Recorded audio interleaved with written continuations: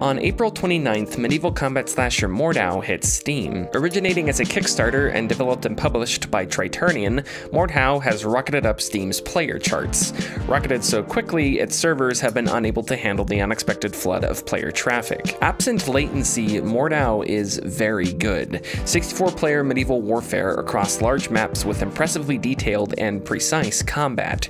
There's definitely room to grow. A few more maps would be nice, and I think some game modes could be better structured, but in general, it's great, chaotic, and really fun. I don't mean to glaze over Mordhau's troubled servers. They are a problem, but I think its sudden success and rush of players highlights and is indicative of a deeper topic. Mordhau's visceral medieval combat was a consumer demand that wasn't being met, and is yet another genre to be resurrected, if not established, by a small developer, rather than the better-funded, stronger-built AAA industry, which has the resources to lead the industry and innovate, but instead chooses to follow. 2012's Chivalry Medieval Warfare was the last game to attempt the semi-grounded, large-scale medieval battles Mordhau does so well, also developed and published by a smaller independent developer. Since then, 2017's For Honor, in my estimation, is the closest the AAA industry has gotten to something akin to Mordhau and Chivalry, and even while similar, I'd argue For Honor is more different than it is alike. The AAA industry has a supply and demand problem, though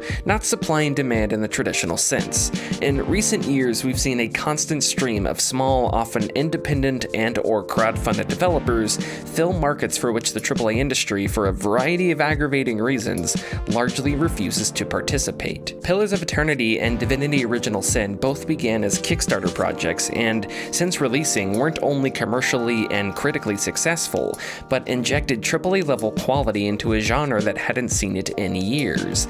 I don't think it's an exaggeration to say Divinity and Pillars revitalized an entire genre that was previously dormant. Similarly, in the late 90s and early 2000s, franchises like SOCOM, Rainbow Six, and Ghost Recon were the AAA industry's answer to consumer demand for slower-paced, realistic tactical shooters. Of course, in the last decade or so, AAA support in this area has worn thin. SOCOM's no longer around, and Rainbow Six and Ghost Recon are now much more casual, mass-market friendly, and live service friendly IPs. Like with top-down RPGs, smaller studios have stepped up where the AAA industry turned away.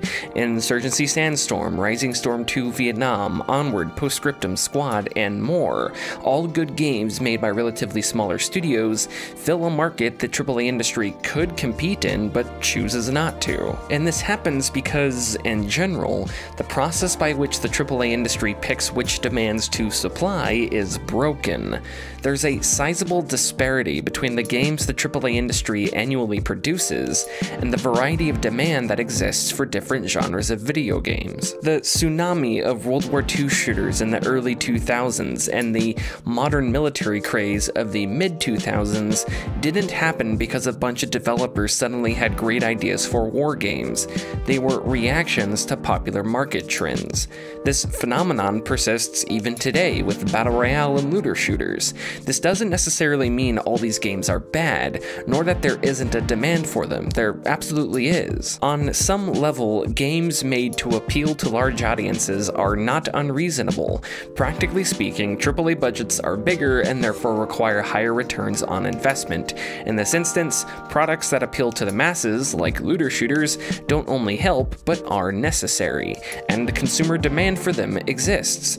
Top-down RPGs and tactical shooters aren't the first genres to come to mind, at least to my mind, when discussing game genres that appeal to the mass market. It wouldn't make sense if Electronic Arts, Activision Blizzard, or Ubisoft suddenly shifted the totality of their assets into niche game development. Safe, formulaic games that appeal to large audiences have their place in the video game ecosystem.